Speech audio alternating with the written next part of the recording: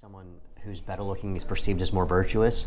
Isn't that called the halo effect? No, the halo effect is when I run up to you with a rifle and I butt you an Xbox Live. Yeah. That's the halo effect. All right, cool. All right, you ready? Yeah, man. Cool. All right, Derek. Yeah. Welcome. How you doing, Rex? Cool. Thank you very much for doing this, by the way. Yeah, no problem, man. All right, is this camera recording? Because last time I forgot to hit It's record. recording, yeah. Okay, we're good to go. All right. Whew. All right, so thank you for coming on. And what sparked this invite was you actually said something to me about like a week or two ago. It was about 2 weeks ago. Yeah. That really got me thinking. I'm like, I kind of want to talk to Derek a little bit more about this. Okay. Which is that you said you said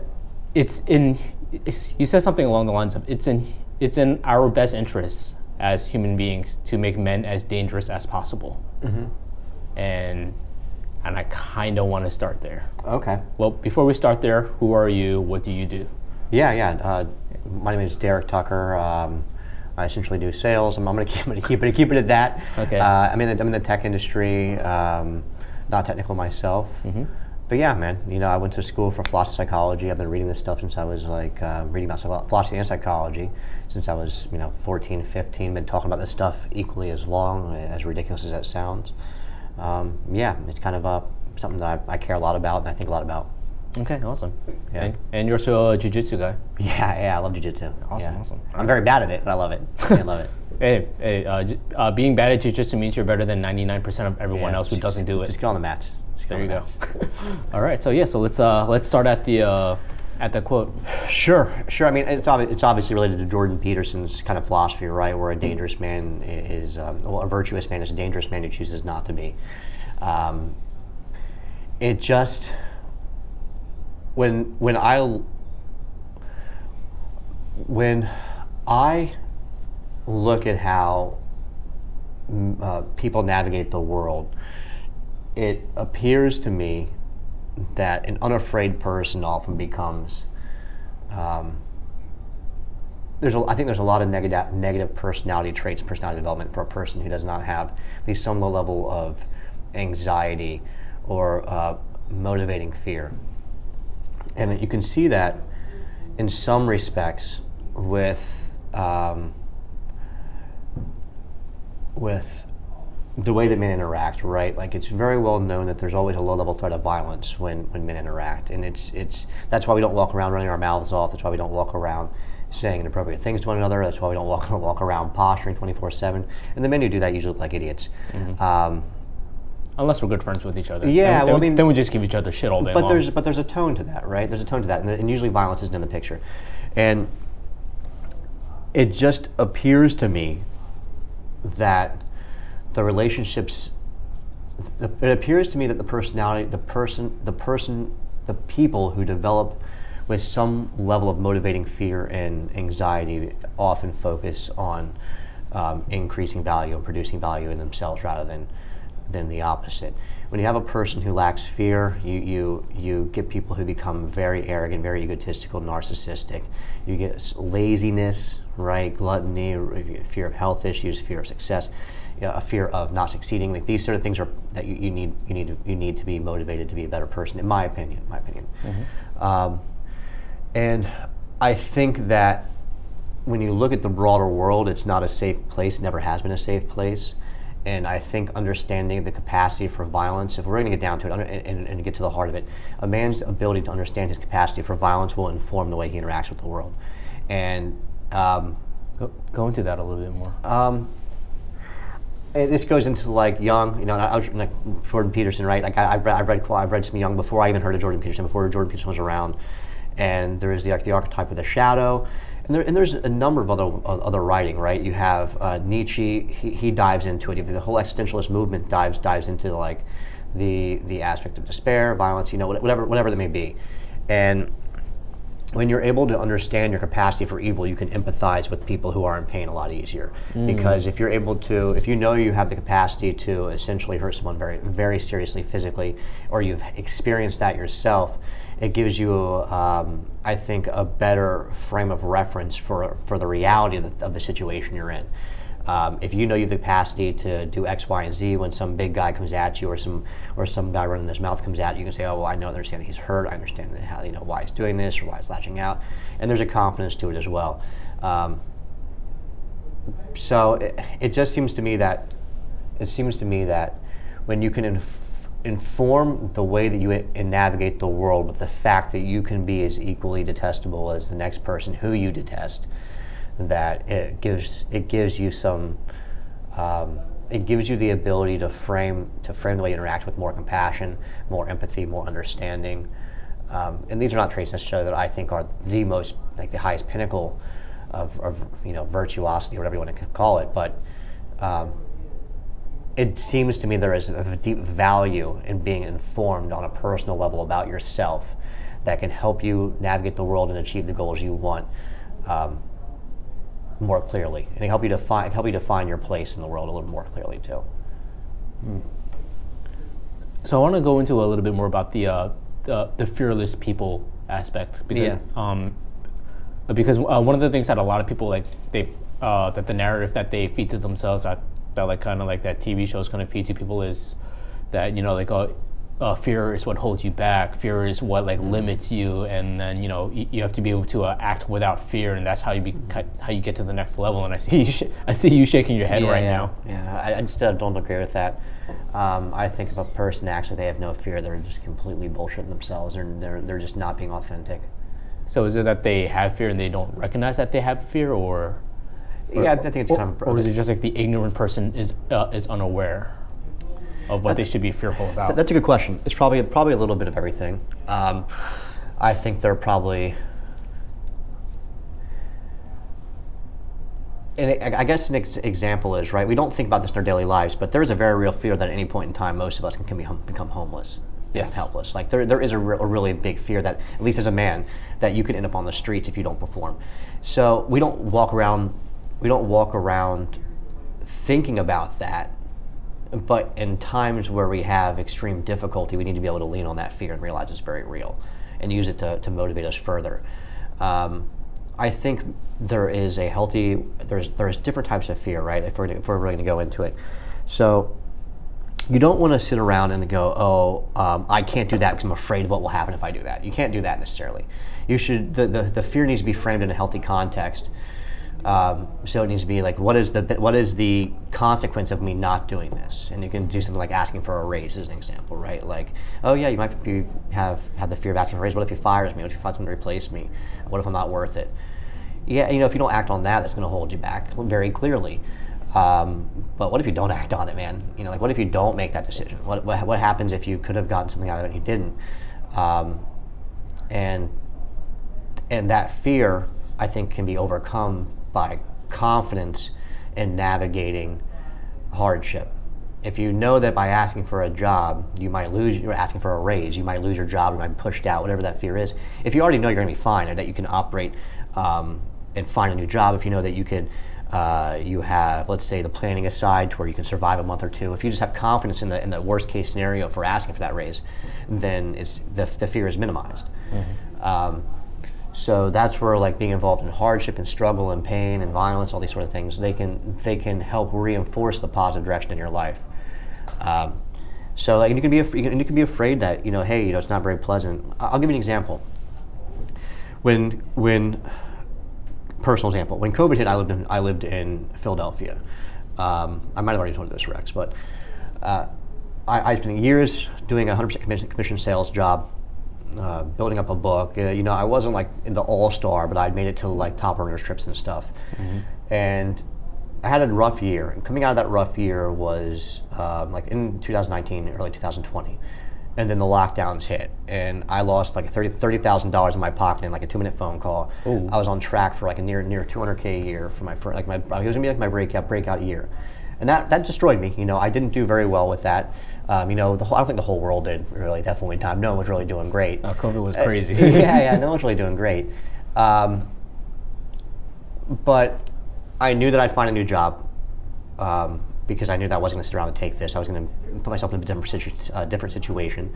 I wasn't going to let that happen. So now I'm not making the money I thought I was going to make. This is a huge hit, right? My job's uncertain. Everything is just crazy. And for me, the decision I made was that the consequence in staying put was much worse than taking a chance. I took a job, I interviewed and took a job down here in Florida, never even video chatting my boss. It was 2 phone calls. I took an apartment, never seeing it. I spent most of the money I had in my back pocket at the time, most of it. And I packed my car, paid someone, and drove my crap down here.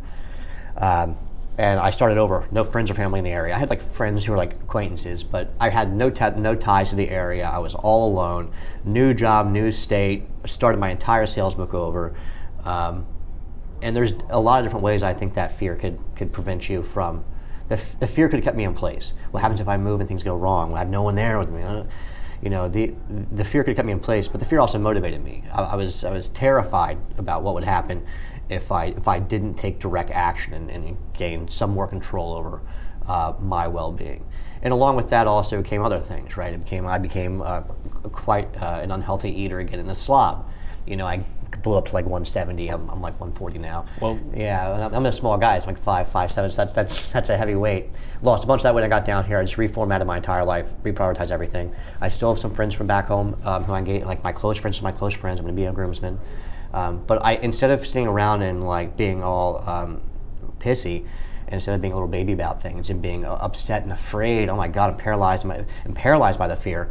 You use the fear to take action, because the most bravest, and this is so cliche, but the bravest people on the planet still feel fear, right? Yeah. Still feel fear. It's just about acting in the face of the fear. You know. Gotcha. All right. So it's not so much about being. Why is this aimed that way? I just whatever. I'll play with the lighting when I edit it. All right. So it's not so much about just being fearless. It's just about that, about recognizing where you are, what your position is, and what your options are going to be, and where things are going to line up, and having the ability to have that foresight to move forward despite all the obstacles that you're seeing in place. Yeah, and I think you can, if I want to back up to the original question, you wanted to say, you know, like, why would I say that a fearless person doesn't develop positive traits and that sort of direction? Yes. So I'll clarify. Everybody feels fear in some context. I think there are different varieties of fear and different types of fear. I think that men manifest fear in different ways than women. Women often will lean on anxiety, whereas a man's default is going to be anger. And there's oftentimes a man's fear can be created in anger. So even using that paradigm, let's say that a man is fearless. He's going to put himself into situations where he is not. If a person is fearless to the extent they can be fearless, or they're fearless, or they feel fear in an unhealthy way, they don't feel the constructive pressure to make positive changes. So my example is what I would use for that. It's, you know, you have to frame the fear in a way that's healthy.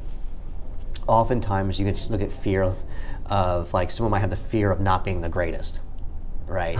And that's kind of a different type of fear, but it's definitely not always the healthiest fear. I've met some people who were legitimately afraid of that. At the gym that I used to train at, there's this one kid who he was 19 years old, and he's like, he kept saying that he has to be the next Conor McGregor, or he's gonna kill himself. And we're like, dude, bro, like, yo, it's not that serious. And he's like, you guys don't understand how serious I have to take this. Yeah. It's life and death for me. And I was like, I never knew what to say to him, just because it was. And he disappeared, didn't he? I don't know, because as he might still be there. I don't know, because he was there when I left, because this was up in Maryland. Oh, okay. Yeah, so I don't know if he's still there or not, but it was pretty wild. I didn't understand what was going on there. Yeah. I mean, and I can't even really wrap my head around something along those lines. I mean, there's very clearly some inadequacy or some major traumatic event that happened in his life that's motivating towards that. Oh, 100%, yeah. Yeah. But you can see it, like, if we're talking about this fear of not being great, you can see it's created a lot of weak men. It's men who will act just for power's sake, right? It's hard for me to articulate exactly what I'm thinking, but I can give you examples of it. So when you look at some of the leadership we have in the world right now, you see men who are very clearly, and women, who are very clearly afraid of not being great. And you can look at how that drives their need to consolidate power and control the way the narrative flows. Do you have any examples? Yeah, I mean, I think Trudeau is one of them. Okay. I think that you can look at the leadership in New Zealand. I forget the woman's name in New Zealand. I think that you could, anywhere in politics you see extreme denialism, I think falls in line with kind of what I'm talking about. When you see people who are unable to approach their own flaws, when you see people who are unable to say, I'm wrong, and correct ship, you know, it's and look, I think kind of like Joe Biden and that administration falls into it, because through everything that's going on, I don't care how you feel about Joe Biden, whether you vote for one, it doesn't matter to me. But the way you have to look at the way that these people, and I think most politics are like this. Politicians are like this. I think when I talk about Joe Biden, I'm talking about the mono party. I'm talking about the establishment politicians who are lifelong politicians. They have no other expertise outside of power and politics. And if you look, it's just incredible, the inability to approach a problem at its root source if it in any way implicates some behavior that you've had. Like, and you see that throughout all politics. But if you look at the administration now, inflation's one of them, the housing market, I mean, the COVID response, I mean, it's endless. And if they admit to themselves that they were wrong, it's almost like denying their greatness, and it's almost an existential issue for them. It's a matter of life or death or existence, like that man, you know. And that could, like, it seems to me that, I'm saying that quite a lot, that phrase, but I think that sort of behavior is a direct reflection of something like an unhealthy fear of not being great or not being remembered well, right? And I just think that sort of behavior is kind of derivative of what I'm talking about. I'm having trouble articulating exactly what I mean. I think the intuition is there, but it's hard for me to put it into words exactly. Okay.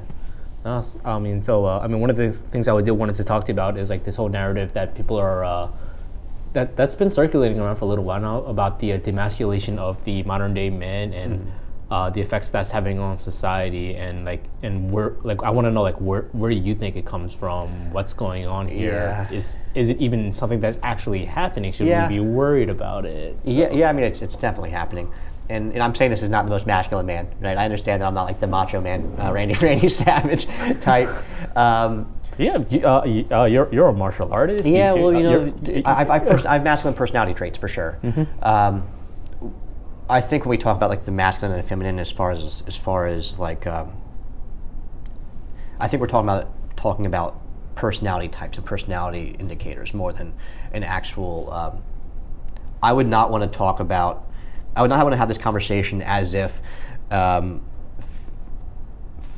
typically feminine traits and typically masculine traits are. I wouldn't want to speak about them as if they are completely isolated in their own environment. They're no, absolutely not. They're bimodal, right? So there's two ends. I think bimodal is the right word. There's points at two ends where most people reside, but there is a gradient in the middle, and that's why I think we're talking more about personality traits and personality distributions. More than anything else. But I think it goes back to one aspect of our culture that I've been thinking about quite a lot, and it's always been hard for me to explain it completely correctly. But we can look at women are born with value, men create value. I think that's pretty easy to, in my opinion, easy to see. Women are born with value, men create the value. Create their own value, right? Interesting. So men are born with the burden of performance.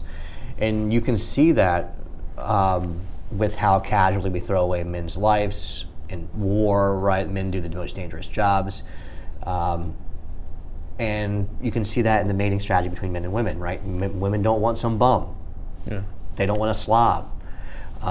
Overwhelmingly, women are attracted to very similar things, and they all will go after the same men. So, and it's usually like status, power, resources. There's also physical dominance. Like, these are all things you see.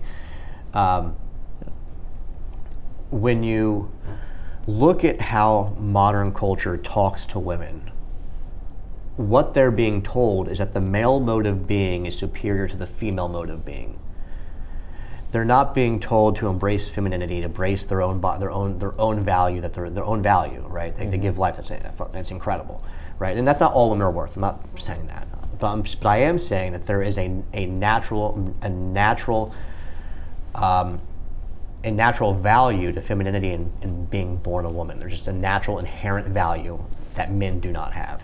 And when you tell a woman that that the way that they have a successful life is by judging their life in the same way that a man judges his life, aka success, right? That you are essentially telling women that the natural female mode of being is inferior to the natural male mode of being. And that's not even close to being accurate as to how the world functions. No, it's not. It's not.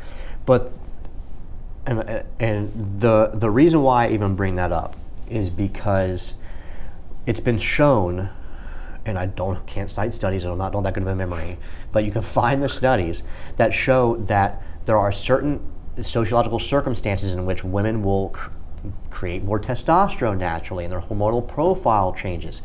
And in response to female hormonal profiles changing, male hormonal profiles change. Absolutely. Because females lead the dating strategy. They're the sexual selectors. Men choose who to give commitment to. Women choose who to give sexual access to. That's why you have the woman who, there's always like that, the trope of the woman asking the man, "Can we have the conversation? Can we talk? Can we talk?" Mm-hmm. Or when are we going to get married? So when you tell women as a whole that the male mode of being is superior to their natural mode of being, you change the way they interact in a world and the sexual marketplace. So that's when you have like the strong independent woman phenomenon. I say phenomenon. I don't know what you would call it. The strong independent woman trope. Mm-hmm. You have the bad bitch trope, right? You have all this stuff. The boss bitch. Boss bitch, right? And all these are telling women to be more masculine, to behave in a way that a man would behave. And when you do that, it changes the way that men respond sexually. So one example of this is the male feminist. It's a new dating strategy. It's a new strategy by agreeing that men are trash, or by being submissive to women and propping women up.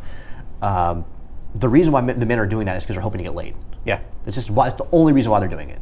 Yes. So when men become more submissive, their own hormonal profile changes further. So as the culture creates an atmosphere of deference and submissiveness, we have to realize we're biological machines, and our hormones and our brain chemistry respond to the environment around us in these ways. So I think there's also things like birth control. I'm pro birth control. But the pill changes a woman's hormones in a way that they interact with male pheromones differently. And the males interact with the female pheromones differently. So that completely changes the way our hormonal profiles interact with each other. So that creates an imbalance. You tell men to be more caring and understanding, and then when they do that, you leave them. This is just the way that stats pan out with marriage and all this other stuff. So there's been this overarching narrative of the dominant woman, and there's been this overarching narrative of the submissive man, and that's culturally that's okay, but I guess it's okay for some people, right? You want to find your balance. You want to find who you fit best with. I'm not saying anything is right or wrong, but when you do that sort of thing and then you enforce it through sexual selection and in sexual male dating strategies, it does alter hormonal profiles. Combine that with medication that's been developing, combine that with birth control, combine that with unhealthy lifestyles we have now, because we know that increased like BMI, right? The heavier you are, your body doesn't process testosterone properly. As a man, it doesn't manifest enough testosterone. It doesn't, you don't regulate estrogen as well.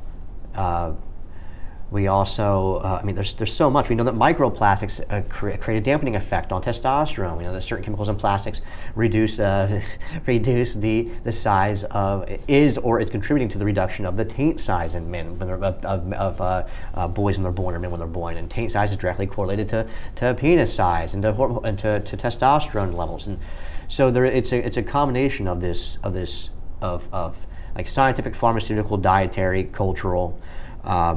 But at the core of things, when you tell the gender that is in charge of sexual selection to be that the way they are successful in life is to behave like is to behave in a way that's antithetical to their biology. It just doesn't make any sense.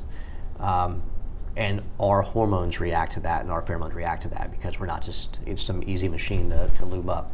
So I think it's a lot of things at once, and I'm not really diving deep into one different aspect because I don't have all the science in front of me. But there's a lot of places. There's so much going on with it. It's not just one thing or two things. It's everything. I mean, and you could even look at the fact that you can look at dating apps, right? You can look at the way that we mate now. You can look at the way that we interact sexually now. And when the byproduct of having these dating apps is, and Instagram, in my opinion, is the largest dating app, is that women have wider access to men. So they're sexual selectors. And because they have wider access to men, they now think there's a larger pool of these top men that they're trying to out-access. So they're neglecting the men at the bottom, because now they go, oh, I have 300 guys who are 7s, 8s, and 9s. I'm a 5. I don't need to look at those 2,000 guys who are 6, 5s, 4s, whatever it may be. So it essentially has the side effect of weeding the men at the bottom of the barrel, however you want to describe it, out of the dating process as a whole. And you can see that reflected in virginity statistics. So between the ages of 18 and 30, on average, I think the last time I looked, it was like 26% of men in that age range are virgins. Yeah. Now, when you look at females, it's still steady. It's still below. It's like below 10%. It's like 8%, and it usually about rotates between, like, I think it was like 8 and 12 on the female side in that age group. So what that tells you is that the women are just sleeping up. They're sleeping with men in their young 30s because they have more resources. They can take you out in their boat, their car, their house, you know. So when a man feels, or a boy, or whatever you want to call them at that age, feels helpless, or feels like they don't have a chance in the sexual marketplace, they just stop trying. That's when they get fatter. That's when they get. So it's, and all these things once again play into testosterone, because one of the testosterone's primary functions is to regulate sexual behavior, regulate sexual, the sexual, I guess, the biological functions around sex. So when you don't have access to sex, you don't use that system, and you don't have access to that circuitry in the same level that a natural man of that age would. It's going to burn out as well. I think most of the feminization of men, I think you can blame it on culture a lot, but it's also just a lot of our daily lives. It's just, right? Obviously, the dating is a problem, and that's an issue right now. The dating landscape is trash, and that's going to affect it. But it's also like dietary lifestyle habits. We're teaching kids not to go play in the mud. We're teaching them to stay inside, play your video games, and that sort of thing. Yeah, I'm all over the place. But these are all things I think about. I think they're all contributing in some way. I'm not gonna lie, man. This is all very disheartening and very depressing sounding. It's pretty black pilling stuff. But I think that what keeps my head above water is the fact that it doesn't always last, right? Times change, man. Like I don't have the best outlook on the future. I don't have the most optimistic outlook. But in my opinion, I think the nihilism is the point. I think that a lot of what's going on in the world, they want you to be hopeless. Whether I say they, I mean I think the byproduct of the way the dating environment is, I think that it is designed to prey on hopelessness. I think that even if it's not, it manufactures hopelessness. Mm-hmm. If you look at the way the politics is, even if I think their intention is hopelessness, but even if it's not, the byproduct is hopelessness. We can look at. You can look at the state of, even look at stuff like the battles. I guess it's politics, but if you look at the way that even TV is and movies are, to me it seems hopeless. And I think that the culture as a whole is pressing down on us, trying to make us nihilistic and hopeless. And I think that makes me very angry and spiteful. So I'm not going to be that way. I just reject it outright. I think it's really, really. I resent the fact that I feel like I resent the fact that the human structures we have in place are trying to make me feel this way. I think it's mostly intentional. That was a really fascinating roller coaster that you just took me on, which is You talked about the feminization of men. You said absolutely it's happening. You gave me like 1,000 reasons and there's a half more. about. Yeah, there's more. And there's more, to the point where I'm feeling like, man, I'm in a lot of despair right now. Well, and then you tell me that, man, I'm in this despair too, but I'm also not. I'm like, well, you see it and you don't buy into it. Yeah. You see it, you don't buy into it. You say, I see what you're trying to do to me. Fuck off. I hate you. I'll never let you do this to me. Yeah. How dare you try to do this to me? I'm not buying into it. That's just the way I am. You know, I'm saying fuck off and I'm walking away. Like, there's no way you're going to try to make me feel like everything is going to shit, because it is. But you're not going to make me feel like this, we're never going to recover from this. Because the minute a person buys into the nihilism, they give up. And when you give up, you become fat, addicted, and compliant. And that's all the people in power want. They want you fat, addicted, and compliant. They want you sick so that you rely on them. They want you poor and broke so you rely on them.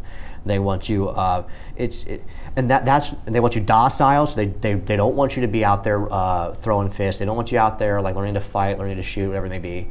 And this comes down to, if this comes back kind of to why I talk about men should be violent. I think that an implicit understanding of violence is critical for a man's understanding of masculinity. And I do not think violence is masculine.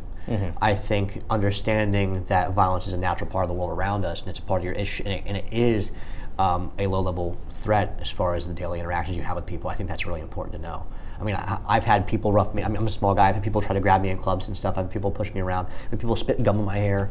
Yeah. You know, like, so that was many years ago. But I've had these things happen, and I think that in order to be a man, in order to fit what I would consider not be a man, but in order to fit a more traditional model of masculinity, I think an understanding of violence is key. Just if not only to understand what you are capable of a man, as a man, and then the dark sides of you.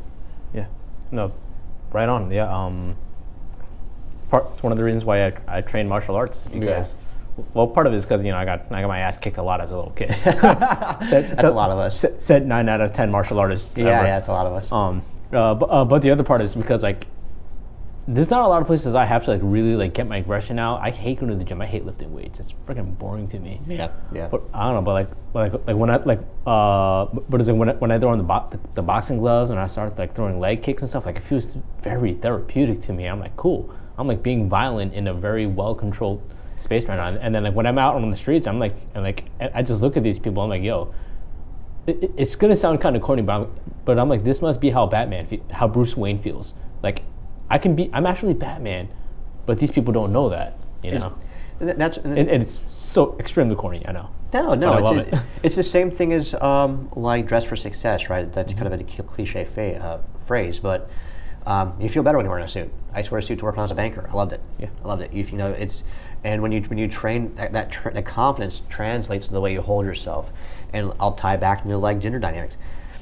Women are the sexual selectors. That confidence projects out, and it helps with your interactions with women, if that's what you're into as kind of a goal of yours. But women also like guys who are violent, or at least capable of violence in some capacity. That's why women like when you stand up for them and when people are picking on them and all this other stuff. And I think there's biological reasons for that, right? Is a super possessive sociopath who is violent good at defending you and your family from dangers in the wild, right? It's normal. It's a normal part of our biology. That's why the dark. I'm not sure if you looked into the dark triad thing with mating. How women tend to draw the dark triad: narcissism, sociopathy, and psychopathy. They all have evolutionary roots, and I think that violence, once again, is another part of that. If, as a man, your goal is to have a healthy relationship with a woman, I think that it will go a long way for you to understand violence. So everything that you've been saying so far, are we eventually going to reach a point where the gender role swap, where the women are we going to become the big breadwinners, the capable ones, and all the guys just become completely all feminized and everything, and they stay at home dads? I mean, I guess the stay-home dad things I'm fine with, man. If that's the way your relationship works, it generally doesn't. The number one indicator of divorce is when a woman makes more than a man, by a wide margin. That's number one indicator of divorce. The top 3 reasons for divorce are man has a mental health episode, man loses his job, major financial event. Women file for divorce between 70 and 80% of the time. So I just don't think that's the future you're describing. I don't think it's even possible. Okay. And I think it's not possible because women are not attracted to those men. They just will not be. on top of that, plummeting testosterone. So the average the testosterone of an average young 20s man right now is the same as what the testosterone for like a 70-something-year-old was years ago. Like our testosterone levels are plummeting. It's bad. It's bad. Yeah. Have you seen the way teenagers interact with each other these days? Have you actually have you gone to like a theme park and seen like a group of young boys and young girls together? Yeah, it's really weird. I look at them all the time, and I see the girls, and I see the guys. The guys are like, they're very skinny, they're scrawny, and I'm like... have you noticed the power difference in the way they interact? Like, there's a huge power difference. The girls run everything. Yeah. Yeah, they control everything. They tell the guys to throw this cup out for me, and the guy's like, okay, two bush garbage can. So when I was younger, the guys, not always, right? The girls make plans too, but usually like the girls are coming to hang with us. It was like, oh, we're going to do something. The girls are coming to hang with us. And you talk even further back, it was even more solidified. It was kind of still, I'm millennial. It's like 2007, I graduated. Yeah, it was always the guys hung around and the girls were just a part of it. Yes. And I don't think there's necessarily anything wrong with women leading things. That's not my point. Mm-hmm. My point is that there is clearly something going wrong with the way that men and women interact with each other. There's clearly something not right there. And when I look at how they young boys and I guess teens and interact with each other, to me it's just very shocking how far ahead the women are with the young girls are with like their savviness, and understanding their social understanding of their place. If that makes sense, like. And you can see the girls pull the strings and the boys just jump. Now I'm not sure if it's always been like that. I just didn't see it. You know, like I was a pretty soft kid in high school myself, but it just seems to be like the normal thing now, and that kind of surprises me. But all these things, I just don't think that future is going to be possible. I just don't think that it will get to a point where men will be basically sterile. If the testosterone will plummet too much, like men need to be authoritative in some way. They need to be stick to their guns and be strong and masculine. I think a lack of exercise is a big part of that too. Like squats are the biggest muscle group. Quads, yeah. Video games, yeah. And look, I play too, but I'm also like Saturday, Sunday, Monday. I train 2 hours each day. I lifted Monday as well. Trained yesterday. Nice. Like that's 9 hours. So if I was going to have a son today, and I wanted to avoid this issue. If I had a son today, and let's say he's old enough to understand that he's going into high school, and maybe he's not even puberty yet, I would make sure they were doing some martial arts just from a very young age. I would make sure they are always physically active. I don't care if they pick a sport or not. I would encourage them, if not demand, they play at least one sport in high school. And I mean, those are just the two things I think the most. I mean, that right there is going to help testosterone levels. It's going to help their masculinity. And when you're not exercising, not being super active during puberty, your body reads that situation as if you don't need. So your body's constantly trying to conserve energy. It's constantly trying to conserve resources. So if you're not being super active while you're going through puberty, your body's going to take it as like, oh, I don't need to be super active. So it's not going to waste the resources building it into a machine. It's going to stop you where it thinks you need to stop based on your activity. Yeah. It's not some process that just happens. There are outside influences on how you develop. So my goal as a parent of a young boy would be to have them get to that phase and navigate the biological transformation into a man as best as possible. That's outside personality traits. That means I just want them to be physically challenged that whole time, because that's going to put them in a good physical place to find the woman they want to be with, which I think is really how we solve a lot of these issues in general, just having a family. I was going to ask you, like, what do you think the solution to all this is? Yeah, having families. And I'm 33. I'm late to the game, right? Like, and this is a part of it, right? We can't buy homes. We're not getting married young anymore. Children are expensive, inflation.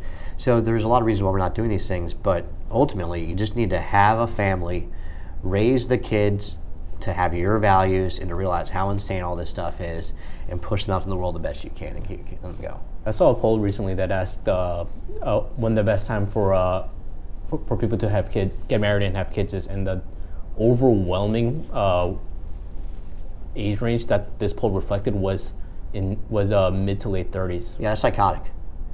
At age 35, pregnancy is diagnosed as geriatric pregnancy. So when a woman is pregnant at 35, it's considered a geriatric pregnancy. The rates of genetic disorders skyrockets, physical disorders skyrockets, the miscarriages skyrockets. I mean, it's exponential. It's not even like a small amount. Like when you get to 35, every single thing you're afraid of happening to your child just gets ramped up. You know, yeah, this is a psychotic number. On the female side or the male side? Female side. Okay. For men, it doesn't matter as much. Yeah, we can poke around as much as we want till our 60s. Yeah. 70s even. Yeah, and you know, look, it's unfair, just the way it is, you know, and it wouldn't be like that if women weren't selecting men in their 30s and 40s and 50s who are older than them, right? So women should be selecting older men then? I think that young women selecting older men are probably going to have better relationships. But if you want my honest advice, I think that both men and women need to stop sleeping with people they don't want to have kids with. I think that's one of the biggest ways that we can self-correct the sexual marketplace. I think if men just stop fucking around with women they don't want to have kids with, and if women do the same, I think this corrects in about 5 years. I think it's fast. But men are out here running amok. You know, they're fucking having a blast, right? We're in Florida. This is like we live in a giant orgy. Yeah, it's crazy. You know, and there's so many good-looking people here, right? It makes sense. Like, I get it. Dudes are programmed to go bounce around, but they need to take some responsibility for their behavior. And they're wondering why women are, like, they bitch and moan about this, like how the female narcissism, right? But it comes down to the fact that they're pumping these women full of self-esteem and validation by sleeping with women they don't even want to give a shit about. They don't want to be with them. They wouldn't even see them. A lot of these guys run around sleeping with women they wouldn't even be seen in public with. Let's be real about it. They're on Tinder, swiping, whatever. They're sleeping with women they would not even be seen in public with. And that's just inexcusable. It's doing extreme harm to the women they're with. It's doing extreme harm to themselves. We're essentially running around traumatizing ourselves. Everybody's traumatizing each other. It's like when you're stacking bodies 10 miles high, who's going to get out of that scot-free? Who's getting away from that scot-free? You know, like, so I do think this is why I'm not black-pilled and nihilistic, right? I can see solutions, you know, and these are steps I'm taking in my own life as well, right? Like everything I'm saying here, I'm focusing on myself. I don't do dating apps anymore. They're one of the most self-destructive periods of my life were dating apps. They were so toxic. So self-destructive. I have, like I said, I've been losing a ton of weight. I'm not only training 4 to 5 days a week now, I'm also lifting on top of that. You look good. Yeah, I mean, I'm looking better. Better. It's one step at a time. I'm watching my diet. I've basically restarted my career. I didn't restart my career, but I hopped careers. I did one job for a year that just didn't turn out to be what it was sold. I took the job without meeting my boss, and now I'm in a company. I took a chance. I was the first U.S. hire for a startup, and that's, you know, I'm walking the walk, at least in my own personal life. Now I'm not back on the dating market yet. I want time. But are you like a MGTOW? No, I'm not a MGTOW. I walked away for a time. I don't feel like the dating market's in a healthy place. But I primarily walked away because I need to get myself straight. I'm saying walk away not in a permanent sense. But I had to walk away because after doing something like, you know, a 1.5 year long Tinder bender, it's just, you know, it scrambles your brain. It really does knock you out of whack, and it changes a lot about the way you view the world in a very unhealthy way. And after that, it was, how am I even a good pick on the market? Like, how can I reasonably accept someone to think that I'm a correct choice? And that's where the process started. You know, I moved down here, new job, let's try to get some money back up, because I was about to make the best money of my life, and let's get some money back up. Let's surround people who are constructive and healthy, not party all the time, and let me get my weight down, let me get my physical fitness up, let me get a healthy routine, let me show that I have some sort of consistency and some willpower, and all these things that I just had lost track of over a period of about 6-7 years, you know, from my young 20s after college through like my late 20s. And it was just time to get that shit back on track. So it wasn't that, the issue wasn't even the fact that I'm so, you know, black-pilled about all this stuff with the dating market. It was that it's how can I reasonably expect someone to pick me as a good choice that I would want to be with? 100%. Yeah. No, there's nothing that you just said that didn't make 100% sense. I'm on board with all of that. Because I'm actually on a similar journey myself, where I removed myself from dating for, I'm actually removing myself from dating for like a little while right now, as I'm just going through like this healing process of going through some things that I'm going through with my personal life. I've been seeing a therapist just to get my mental health together, and it's fascinating because I told some people, hey man, I'm seeing a therapist. They're like, oh, why are you seeing a therapist? You're not messed up. I'm like, no, I'm seeing a therapist. No, I'm not messed up right now because I'm seeing a therapist. Like before, I was actually this close to actually like driving my car into a forest and actually and running a hose to the inside of my car and just offing myself. I had a whole... So suicide's a bitch way out though, dude. It's a pussy way out. I thought about it too. I know. Yeah, I had a whole letter written out and everything. How to unlock my computer, cell phone, and everything. And then I realized, like, man, like I need to start taking care of myself, because if I don't take care of myself, like how's anybody going to respect me? And it all starts with I have to respect myself, and getting myself together, getting myself into shape, and just doing that. It's very interesting. Doing that on its own has actually put more females into my life than I thought even was possible, and I didn't even plan that. It's kind of weird. No. Not to make this into like a dating thing or whatever, because I'm still trying to not date. You know, if the right woman comes along, you know, she comes along. But but yeah, I agree with everything you're saying. But so one thing I did want to get you talk to you about them, because you talked a lot about like the hormonal imbalances and everything that's going on, and it's how important it is, especially when you're like you said, if you had a son in high school, and you know, and which is like the craziest hormonal time in anyone's life. You need to be pushing, or you need to be pushing the person going through puberty to have the most ideal lifestyle, in my opinion, for their biological body. Which includes a lot of physical activity, a lot for men, yes, sports of some sort. You know, I think women should be active as well. I don't think it's as important necessarily because their body works different, but I think that the same thing. So how do you feel about this whole there's a certain group of people who are trying to stop kids from taking. They're trying to block their hormones. Until they figure out what kind of gender they are. And all this crazy stuff going on. I mean, it's not irreversible. It's not reversible. It's completely irreversible in some situations. You develop different bone structures. You develop different muscular structures. Your body develops differently. And I'm not sure if you know this, but the pill they're giving the kids to do this, it's called Lupron. It's chemical castration. Yeah, it's chemical castration. That's exactly what it is. The original use for the pill was they gave pedophiles in jails. Rapists in jails, so they couldn't get erections and all sorts of stuff. But it's the same one that they're trying to give to like little 13-year-olds. Yeah, they are giving. They're in large quantities, and in my opinion, this is just a way for the medical industrial complex to siphon more money out of the population. I think they're preying on people's. Like I said, they want you mentally ill. They want you sick. So I think this is the medical industrial complex is in our common culture's way of exploiting vulnerable people, vulnerable teens. I think there's just another mechanism to do that. It's the same way that California handles the homeless population. They act like they're trying to do stuff. Oh my God, we're going to do all this stuff for homelessness, and then it just gets worse. It's worse and worse and worse. Meanwhile, they're dumping $5 billion a year into it, and you know, it's a way for corporations and the government to siphon money out of people's pockets and put it into big corporations while exploiting their mental illness.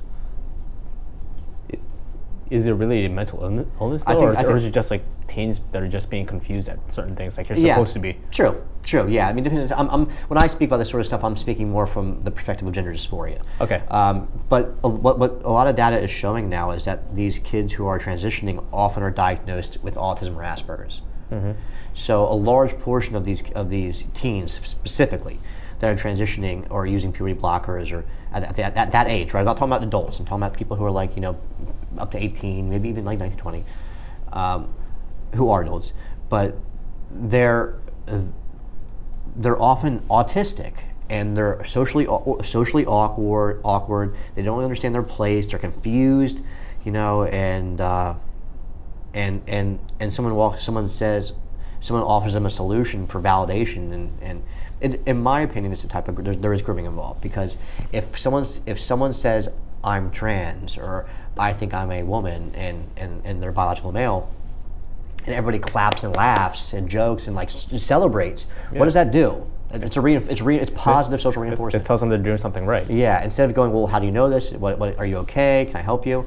If they just go affirm, affirm, affirm, affirm, it's positive validation, positive validation, positive validation. And young kids are really, really susceptible to positive validation. But they don't stand a chance. Yeah. So I'm not saying all people like I'm very much I'm very much left wing on this issue, for the most part. It's just the kids and the sports. That's what bothers me about it. And definitely don't give people fucking chemical castration drugs without telling them that's what it is. Yeah. Definitely don't do that. You know. But yeah, my concern is mainly with the young kids, and I mean, you can look at Deborah So has done has talked about this, and a woman wrote a book on it. She was on Rogan about spontaneous gender dysphoria. Yeah. Where entire groups of children are coming out as non-binary, trans. I say children, but they're teens, as non-binary, trans, all at once. There's like 10, 15 kids will be all of a sudden have gender issues or identity issues. And that just doesn't track with what we know these sorts of how these sorts of mental illnesses operate. It breaks trends. So it's social contagion at that point. It's a lot of cultural pressure, positive pressure. I don't fit in, so maybe I'm this. I don't fit in, so maybe I'm this. And I'd probably be more receptive to the argument that these kids just know. They're just able to understand and articulate at a young age. They have some sort of gender dysphoria, and they're whatever it is, right? I would be more compassionate and understanding that argument if the people in that arena acknowledge detransitioners. If you acknowledge the desistance movement, the detransition movement, and you talk about this, I would be more sympathetic. But the fact that you want to quash the other side, and I've personally known and have been friends with people who are transgender, and it's not like I don't know these people. Yeah. I've been in the New York club scene. I was in the New York club scene for a decade. I've been around it. You see a lot of stuff in the New York club scene. Yeah, it's crazy. It's crazy. So it's not. It's for me. It's just be honest about the whole picture, and I'll be more receptive. But for now, I just don't feel like I feel like we need to be really careful about what we tell young kids and teens. So what kind of effect is this going to have, like, over the next 10, 15 years, where all these kids are just growing up and they think that just every other person coming out as trans is a normal thing? I have been predicting a massive mental health crisis, massive, and we think we have one now. That's not what I mean. I think that it's going to be catastrophic, and I think we'll probably see a couple of years of an epidemic of suicides, more than a couple of years. I think that we're going to have an overlap, because usually between 7 and 10 years after transition is when after sex affirming surgery is when trans individuals are the most suicidal. 7 to 10 years after physical transition. After. And that's when that's when I don't know exactly, because I'm not that person, right? Yeah. What I imagine happens is they think when they transition all the problems go away, and they find out the problems are still the problems, because there's usually multiple underlying issues that lead them to make that choice. No healthy person wants to do that to their body. It's there's something going on. And I'm compassionate to it. I think you should be able to do whatever you want. That's not my point. My point is as long as you're an adult. Yeah, as long as you're an adult. And I think that it we talked about mental health. I think that you should, when you're going through something transitioning, because there are many trans people who are healthy after their transition. Many. Caitlyn Jenner's one of them. She actually is doing very, and very well. There's a male to female to male porn star who's going around talking about it right now. Blair White and some other people as well. But I lost my train of thought a little bit here. But I think that a part of that transitioning process should be making sure that you're in therapy and doing some sort of mental hygiene, right? Emotional hygiene. But I think that there's going to be a few things. I think we're going to see, somewhere in that 7 to 10 year mark after this phenomenon, we're going to start seeing probably suicides. I don't think I could be wrong. I don't think Johns Hopkins, who pioneered gender affirming surgery, I don't think they even do it anymore, because they realized it didn't have any effect on the suicide rate. I think it's like a rate of like 43%, something crazy. It's like maybe I'm wrong, but it's like some insane number, right? It's like a really crazy number, attempt suicide at least, and before or after. But I think we're going to see another layer of. Well, we're already seeing that suicides are actually on the rise in the trans community. Yeah. It's even in Thailand, like where being trans is absolutely normal. Yeah, it's been normal for decades. Decades and decades. Yeah, even there, like their suicide rates are actually on the rise as well I didn't know that. in the trans community. Yeah, I actually looked into it recently. Because Thailand is painted as like the land of smiles, or even like trans people are welcomed. I'm like, but that may be the case, but it doesn't change the fact that if you're depressed, and suicide is still a thing. As someone who's very, very close with suicide myself personally, I deal with it personally. I lost a parent to it. Yeah, so like so I looked into it. I'm like, no, actually, suicide is actually on the rise in trans communities worldwide. That's pretty interesting. As the movement gains more and more traction, you would think that being more accepted, that they're being more accepted, that the suicide rate will go down, the mental health rate will go down. We're actually seeing the opposite effect as it gets more and more accepted culturally. Yeah, and I should clarify to someone on camera. the reason why I have these opinions is out of compassion and care for those people. Yeah, I care a lot for them too. Like I have a trans friend as well. She love the person to death. Yeah, and so it's all of my opinions come from a place of concern, and it's not concern for like the straight white male. I think we're gonna be fine no matter what. Because you're a white man, you're gonna be fine. Yeah, I mean, I know. I don't. That's not what my concern is. My concern is that we're creating an environment that manifests mental illness, and it lies mostly to women, and it makes them insanely unhappy. 1 in 4 women are on in the U.S. are on antidepressants or anxiety medications. That's insane. The most unhappy demographic of person in the United States by a mile is women in their mid-30s without a family, an advanced degree, and a 6-figure job. That's by a mile, not even close. So, but this ties into my other aspect. So before the trans thing really blew up in the last few years, back in like 18. I was more following a lot of like the new feminist stuff that was coming to the head, because the feminist movement kind of got a lot of new energy like 15, 16, 17, 18, right? Yeah, following the BLM and then the Me Too movement. And that was like the Me Too movement was like what, 17, 18? Yeah. So I was paying a lot of attention to this stuff, and that's when I first started seeing the data on happiness and self-reported life satisfaction. I realized that there is going to be a point where a lot of women without kids and family, husbands with a career, are going to hit menopause. And they're going to realize they never had a family. They never had a kid. And it's just a biological imperative that every woman feels this pull.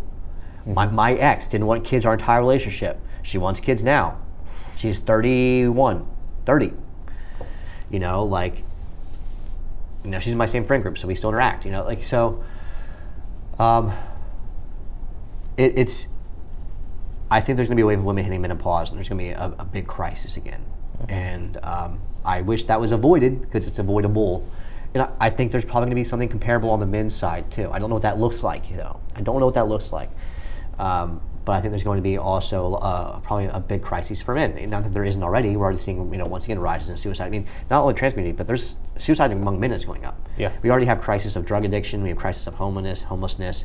So I don't know what what is comparable to men. Maybe loneliness. Like maybe the men who never had a chance. I don't know. I think it's going to come to, because men measure themselves with status symbols and accomplishments, and as they go through life, as like not having really chased after anything and made anything really happen, they're gonna hit 45 and realize, well, I didn't do anything. Yeah. Like I didn't do anything. I see it all the time. Those guys who like suddenly go out of the way and buy a Corvette for some reason. They're trying to bring something back to themselves.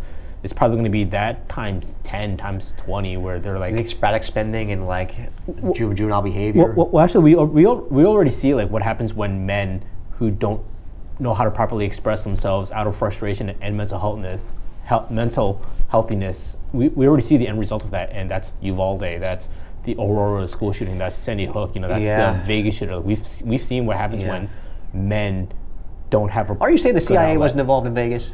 But yeah, I see what you're saying. Yeah. It's violent and it's dangerous and people are gonna die. So maybe there is real fear around the incel movement. Then maybe there should be real fear around that movement. I don't feel it. I don't see it yet. You have like the Supreme Gentleman. What was his name? The guy who ran around and he shot like the sorority sisters and stuff. I forget his name. He's like the first one. He wrote a manifesto about women. Elliot Rodgers, and maybe that is a real movement we should be keeping our eyes on. But if we're doing that, we should also be keeping our eyes on like feminist extremism. Like we should be really covering our bases. I'm not sure if you know about this. I think it was 20-something different pregnancy support centers have been firebombed. Yeah.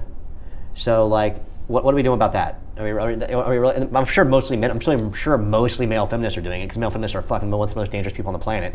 It's the people on the extremes on both sides. So the ones who stormed Capitol Hill on January 6th, and they're also the ones who take over Portland, Oregon. Yeah, I mean, I wouldn't even compare those two. I'm going to show my bias a bit. I think that the January 6th thing is blown way out of proportion because there's no guns. Where are the guns? If there's a real insurrection, where are the guns? The police officer had a gun. Yeah, he did have a gun. He did have a gun. Poor Ashley Babbitt. But yeah, I mean, I think you're probably on the right track there. I think there's going to be. It's very possible that we should pay attention to something like a larger incel movement or something along those lines. So we haven't seen anything as far as mass shootings yet. Then by the sound of this conversation. Well, I think the mass shootings are overrepresented in our culture. I think that they're less of an issue than we think they are. I think they're an issue we need to solve. 100%. They're tragic. They're horrible. That's not what I'm saying. When you look at the numbers, there's a lot of other stuff that's going on that's way more deadly, violent, towards the same demographic of people, towards children. Yeah. Childhood obesity. Yeah, I think just over in Polk County just the other day, they set child up, trafficking is crazy.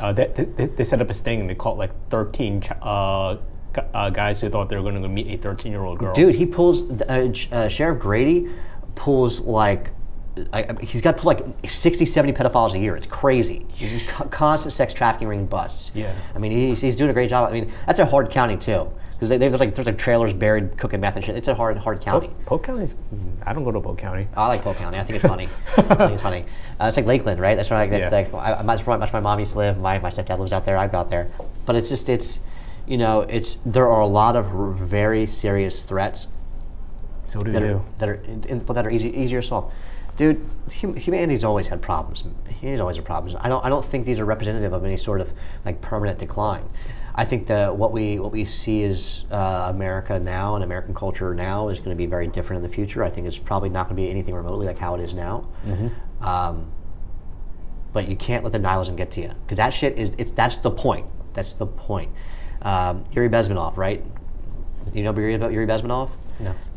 Russian KGB defector from India, a minister of propaganda for the Kremlin and like the 80s. Yes. He went on to colleges, did talks, right? Talked about ideological subversion. First one's demoralization, man. That's the first way toxic ideologies and really dangerous things enter your head, right? Even, we're talking about the shooters, right? The reason why they think that way is because they become demoralized. Yeah. So like, don't let yourself be demoralized. We're dealing with difficult problems that we've never experienced before. But the slow march forward is how we win. That's my opinion. So we just keep on focusing on doing good things, building good things, and just setting up the proper systems that just help people who want to do good. I think I've been a big fan of Jordan Peterson since I first came across him. But he talks about the best way to improve your community is focus on you as an individual. Like just make sure that you're the best person you can be and the strongest person you can be. Make sure that you understand yourself as best as possible. Focus on your own success and well-being, and that bleeds outward because a part of that is giving back and contributing to the people around you. So when you reach a point where you're taking care of yourself with your own personal hygiene, I mean, I'm considering mental health and things you're talking about hygiene, right? Physical fitness to me, hygiene. When you get those to a point where you are healthy enough, that bleeds into people around you. Yes. So when the cup is full, it overflows. So that's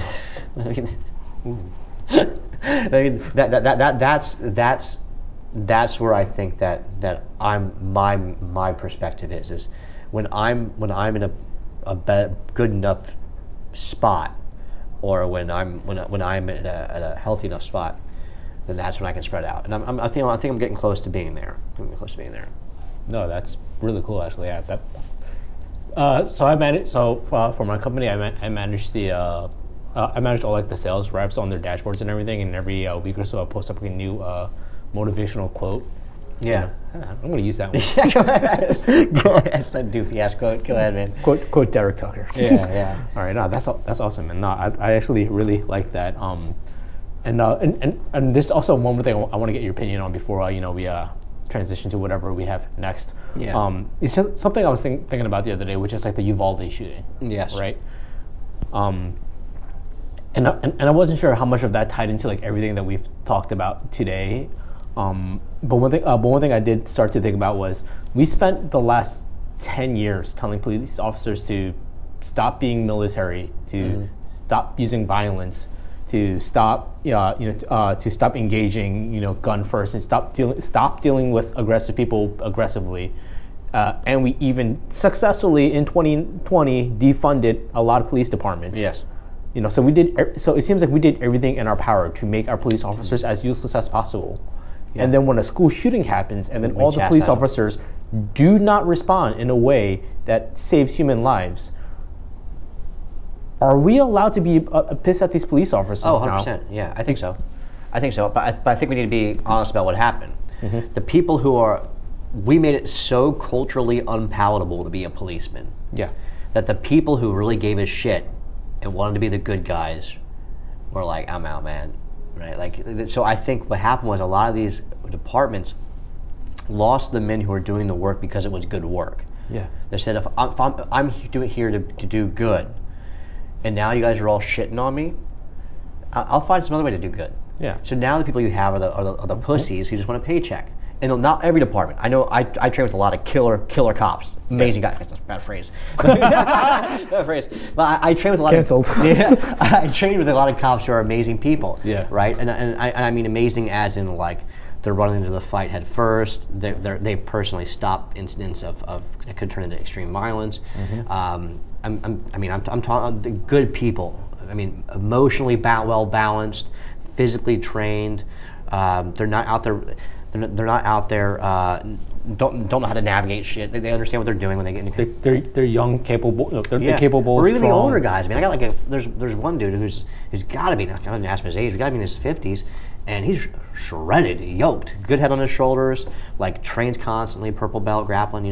Which is where you want your cops to be because they're not going to hurt someone without intending to hurt them. Yeah. But I ultimately think that a lot of the police forces had those types of cops leave. I think Florida's an exception. Yeah. Well, DeSantis loves police officers. Yeah. He's really doing a great job. He's poured a lot of money into making sure our police officers are capable people. Now, I'm going to clarify this real quick too. So I lean pretty heavy libertarian with an anarchist bent. I have some beliefs I think that fall into you could paint me on either side, but I like a policeman. I think cops as an institution are basically the thug arm of the state. I think they're basically the thug extraction arm of the state. You're not wrong. So, I mean, if that wasn't true, we wouldn't have eminent domain laws. Yeah. You couldn't just roll up and take people's cash. If the cops can roll up and just steal your money legally, take all your cash. Oh, you got $15,000. I got $15,000. Which is why it's so important for us to just have police officers who are legitimately good people who are not going to do that. And you chase people away when you make it culturally unpalatable to be a cop. Yeah, you get situations like Uvalde where the cops don't go in and stop a school shooter and he's just going to go and kill them. They need to be thrown in jail for negligent homicide, in my opinion. Yeah, I think those guys need to go to jail. Absolutely, yeah. But at the same time, I'm just thinking like, this is what you guys asked for. You guys asked for non-aggressive, for exactly what they want. non-militant, underfunded, undertrained police officers. This is what you guys asked for. And what I always like is that the argument. Well, not you guys, but Yeah. What I would like is the argument that good guys with a gun don't stop bad guys with a gun. They go, that never happens. Look at all this. Look at the tragedy. Well, the tragedy ends because of a good guy with a gun. Yeah. Every single mass shooting ever has been stopped by or prevented by a good guy with a gun. In West Virginia, there was a graduation party just about a week ago. They were having a party. They started shooting. This one guy walked over. He was getting loud and belligerent, and they're like, "You need to leave." So he left. He came back with an AK-47. Yeah, I saw this. Fully cocked, ready to fire. The woman shot him. And the woman just pulls out a pistol, goes pop, pop, pop. Get down. Shut the fuck up. Go to sleep. Yeah, and he's dead now. Yeah, go to sleep. You know, and nobody else was killed. Nobody else was hurt. Just the shooter. That happens all the time, and it's not recorded as any sort of measurable stat, so we don't know the numbers that it happens in, and it also didn't get as much traction. But every single shooting ever was stopped or prevented by a good guy with a gun. That's just how it is. The cop's a good guy with a gun, or some side bystander. I mean, it's just the way it works. And all these shootings happen in places where you typically wouldn't see guns anyways. Like, you know, you get the I think the deadliest one was graduation party. Yeah, or was it the Tech, Virginia Tech. Virginia Tech. That's the most. That was Cho Sung-hui. 33 dead, right? But that's a gun-free zone. Like, you know, a child's school, gun-free zone. That was a college. Well, oh yeah, that was a college. Yeah. But then you have Uvalde, a child's in elementary school, right? Gun-free zone. And I'm not the type of person to say that teachers with a gun are the best bull stop against shooters. That's not what I'm talking about necessarily. School security, though. School safety officers. Or just. I think that people should be trained in America. People should be trained with guns almost from like, I think at like age 10 you'd be shooting. You can shoot at 22. There's just too many guns around that you can't avoid it, and you need to understand what you're talking about. Understand how to navigate a world with many guns. Understanding violence, just to bring this conversation full circle. Yeah, and those cops don't understand violence. That's the perfect example of what we're talking about. The reason why those cops were so afraid to go in there is because they didn't understand violence. They didn't understand their capacity to solve the problem, first of all, right? Using violence to solve a problem is not fun.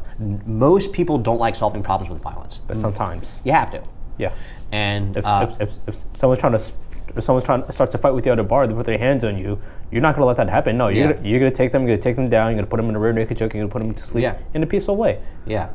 And it's, you know, but if you've seen the photos coming out of the guys just like standing behind like 3 ballistic, have you seen them? Yeah. There's photos of like 3 ballistic shields, and it blew my mind. Crazy. Didn't even check the door. So you have people who don't understand their own capacity for violence. You have people who don't understand the nature of other people doing violence. They don't understand. They're just completely ignorant to the situation in front of them as far as the reality of how dangerous, imminent, necessary, all of it. They don't understand that. They don't. How is a group of like 11 different cops, I think it was like, it might be 17, I forget the number, but being even in like a group of like 6 or 7 people with one lone shooter in a room full of children, and you still don't have the confidence to think that you're going to solve this problem. Like that's what I see. I see people who don't understand violence, who are the people who are responsible for directly dealing with violence in our culture. So where do we go from here? We just keep on moving on? Yeah, that's what we have to do. Humanity's had a number of problems throughout its existence, and this is no different. It's just a new brand of problem. Okay. That's the way I look at it. It's just a new brand of problem, requires new solutions. It sucks we're living through this time. It sucks for the people dealing with it, you know, like our parents and our grandparents had a great life, you know, for the most part. Yeah. Well, at least if they were from the U.S. If they're from like, you know, China, Russia. No, my parents had to deal with Vietnam and Great Leap Forward and all that fun stuff. That's fun. Oh yeah, Cultural Revolution. Yeah, no, they saw some shit. Yeah, but so at least if you're in the U.S. Right? if you were anywhere else in the world, our grandparents had a hard time. But you know.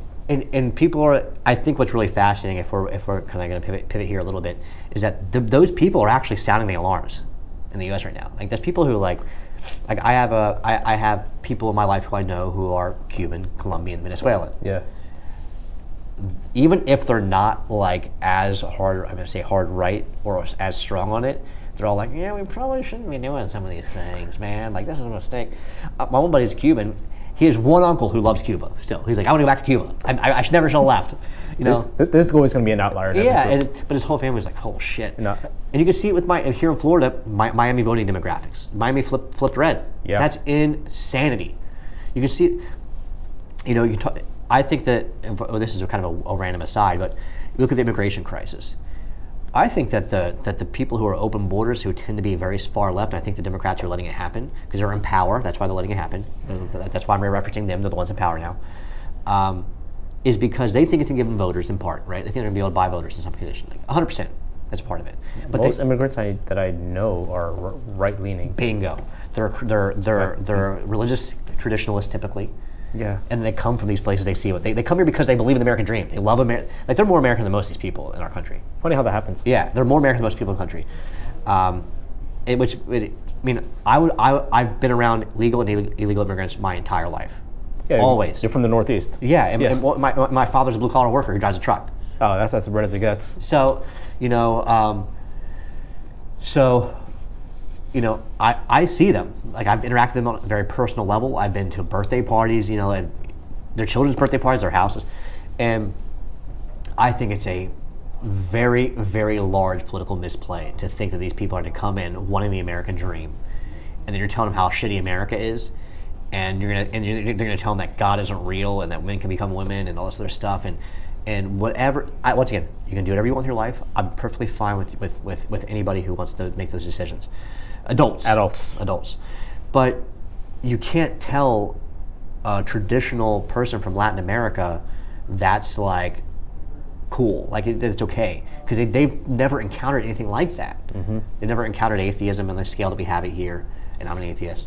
They've never encountered they just godlessness and like the hate on the religious, right? Like, do you think that Latin Americans are like super pro abortion? Do you think they're used to abortion being everywhere? And like in most of the rest of the world, if you commit an abortion, you go to jail. We have the most and if you kill a pregnant woman, that's double 2 homicide. life sentences. And people like to talk about how progressive Europe is. We have looser abortion legislation than Europe does, for the most part, right? I think there's probably outliers. I didn't know that. Yeah, so Texas did 6 weeks, right? Yeah. And I think most of the country is like 12, 13. What is most? I don't know the details of it. But up till the 3rd trimester, essentially, is most of what the country can do. Second trimester. Sorry. So up until, I think, during the 2nd trimester is what I meant.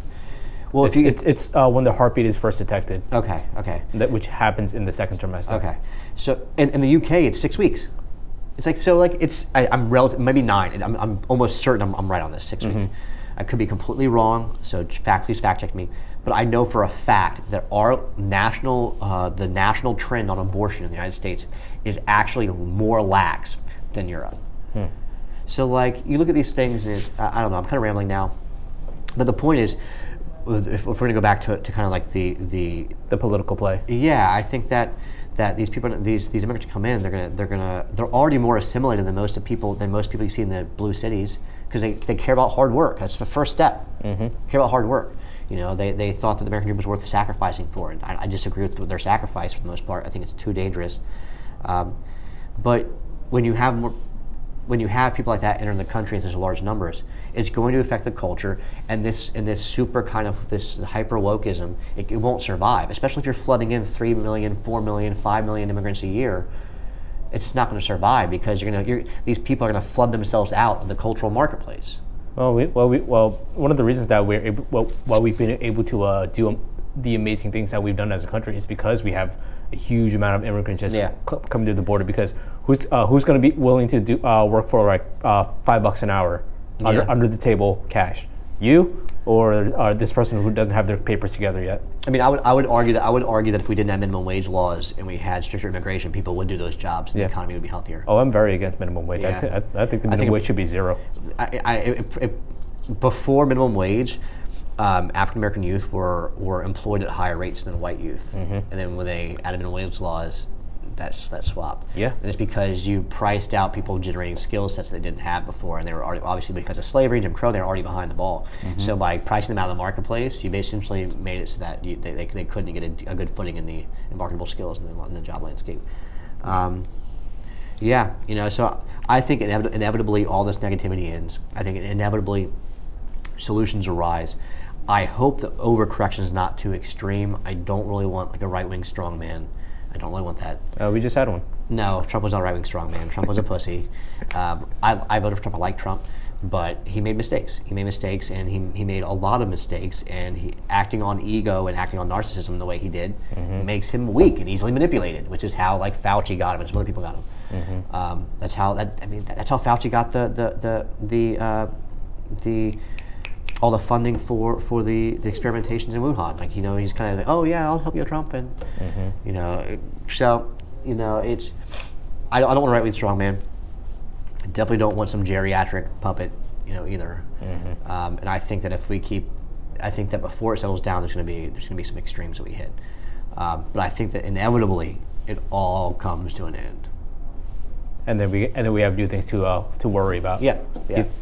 Are you familiar with Ray Dalio? And I know of him. I know a little bit about him. Gotcha. Are you familiar with like his coming New World Order prophecy? No. Gotcha. What is it?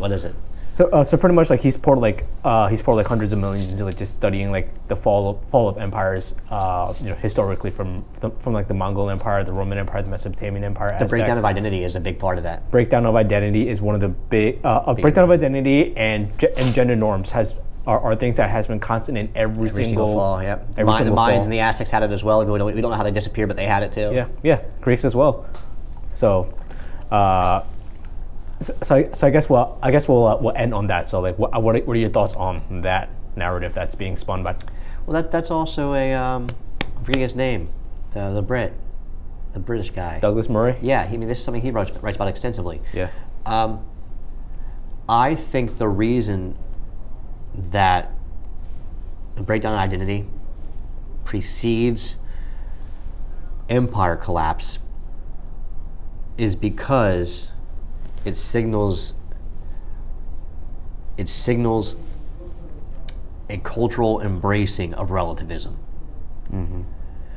And I don't think it's necessarily related just to gender or sexuality or any of that stuff. I don't think that's the reason. I think that people lose and have a breakdown identity because of a cultural relativism that's pushed, where we're told that there is no objective good or bad way to live your life, or there is no objective value to things, and you can do that, as Nietzsche says, on an individual level and rebuild yourself as an Ubermensch. As an Ubermensch, right? Like, so oh great, my favorite quotes: "Oh great star, what would you be without those for whom you shine?" It's like first line, like paragraph 3 of Thus Spoke Zarathustra. And what he means by that is it's multifold. What he means by that is when you rise from the fall and you rise from going under, and you become the Ubermensch, you reorient your perspective, and that's the sunrise. He uses the sunrise as an analogy for perspective and what he called revaluation, where you re-identify what's valuable to you and you choose your values. That can be God. That's why he said God is dead, right? Because you can choose to believe in God, you can choose to believe in science, you can choose to believe in honesty. You choose your own values and your own perspective. So he's a perspectivist, really. So I think that when you have a complete cultural breakdown and you don't have any way to on an individual level, when people can't in large enough numbers can't reorient themselves in the world after having this sort of event where they go under, I think that creates an atmosphere of uncertainty, confusion, also all sorts of things, which is why Marxism teaches everybody to be more relativist, because it makes things chaotic and uncertain and creates opportunities for exploitation. So I think that the real criminal behind almost everything we're experiencing, and I had this conversation with, there's a gentleman in our building who is, I think, a youth pastor, I think he said. Sean. Yeah, he's a great dude. Oh, I love that guy. Yeah, great dude. Yeah. So I was talking about. He makes a really good salmon. Does he? Yeah. Yeah, so I've talked to him once, I shook hands with him, but this is something that I mentioned to him. I think that the ultimate cause of all this is moral relativism. I think that by acting as if there is no objective reality, by acting as if words can have fluid meaning, by acting as if there is no objective good or bad, or there is no right way to live, or no, rejecting biological essentialism, right? Like these sort of things. You break down definitions and you break down reality. There's nothing for people to grasp on. They become insane. Yeah. And I think really that's what leads to the fall of empires more than anything else. I think relativism does. Even if let's say that we strip away all of our human perceptions and we know as some sort of omnipotent being that all of it, the human experience itself is relative. Let's say we can strip away everything, all reality, and we're some omnipotent God, and we can know with a shadow of a doubt that moral relativism was the way in which we operate. Mm-hmm. It still doesn't give us any good way to live. No. There's no guidance, there's no direction, there's no meaning. You're pretty much an existential nihilist at that point. The nihilism is the point. The nihilism is the point. They want you hopeless, they want you sick, they want you fat, they want you addicted.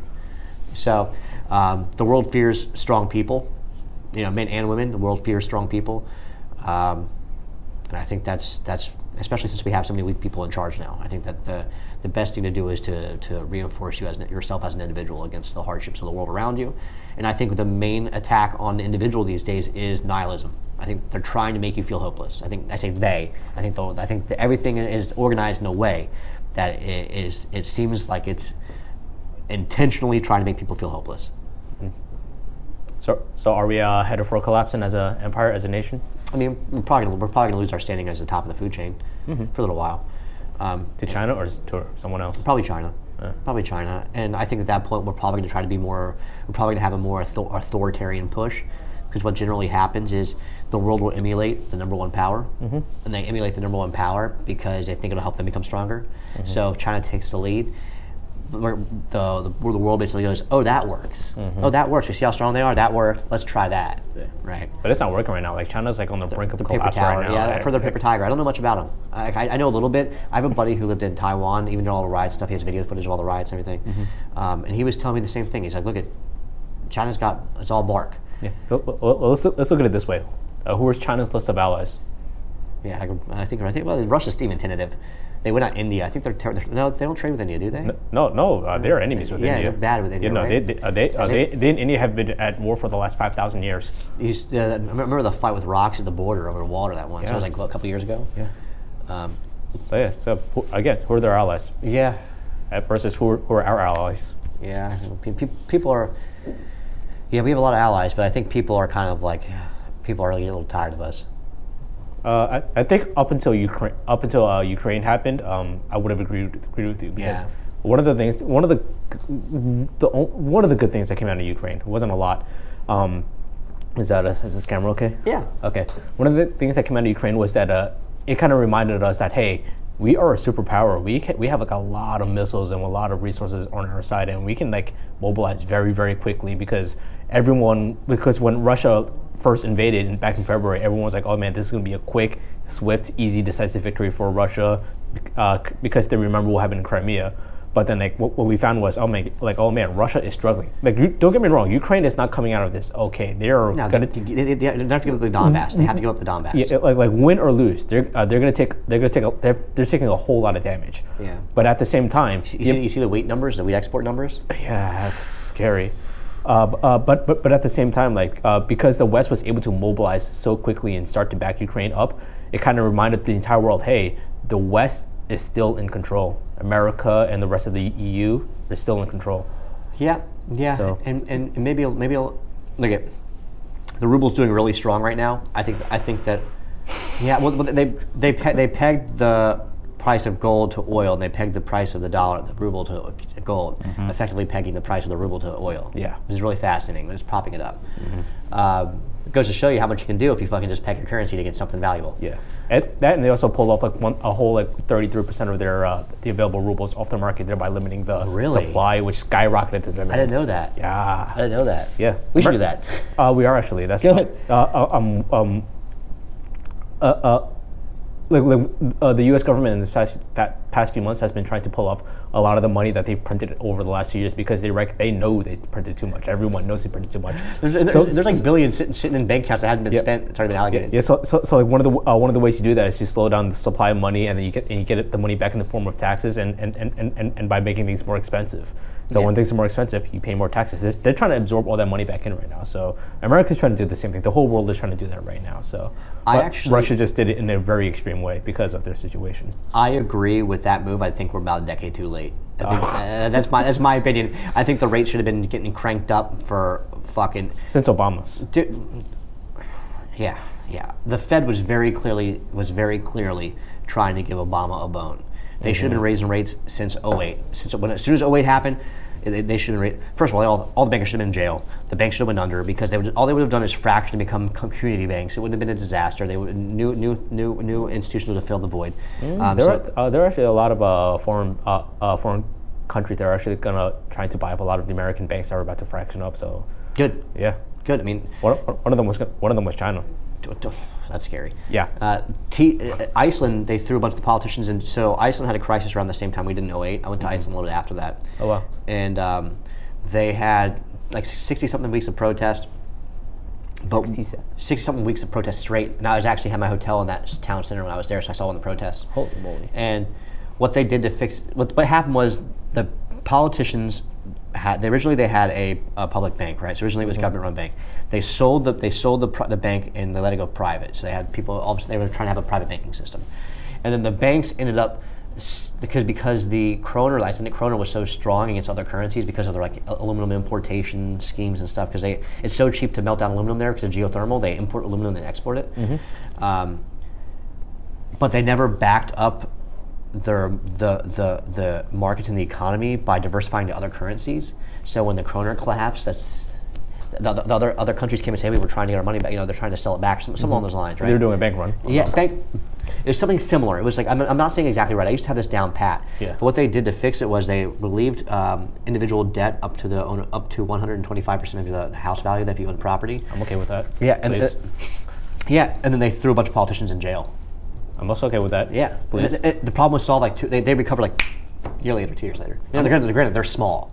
I'm okay with both of those options. Yeah, I mean, I think although make politicians afraid again. Yeah, although that's a selfish reason. Well, the mortgage one anyway. Yeah, I would definitely have to take a deeper dive into that though. Yeah, it's very, interesting. Very interesting. Yeah, they handled it completely different than we did, and I forget exactly what happened. What I think happened was that they had sold too much of the kroner. And then when the value started plummeting, banks went to sell the kroner back to them and call in. I just forget how it worked, and it ended up basically just like completely eliminating, like liquidating the entire economy. It was pretty brutal. Interesting. But yeah, so I mean, if all in all, I'm black-pilled, but I'm not hopeless. I refuse to be hopeless. I'm not letting the world convince me that things are never gonna get better. I'm not letting culture scare me to being a little pussy. I'm not. It's just you can't do it, man. You can't cower in a corner. Things are always difficult, and people are gonna get through them. I appreciate that, man. That's a very strong mentality you have there. I mean, you should resent people. You should resent people who try to break you down. You should be angry that people are attacking you for no reason, and you should be angry when culture tries to tell you that your life will never be better. That's just not an acceptable way to live your life.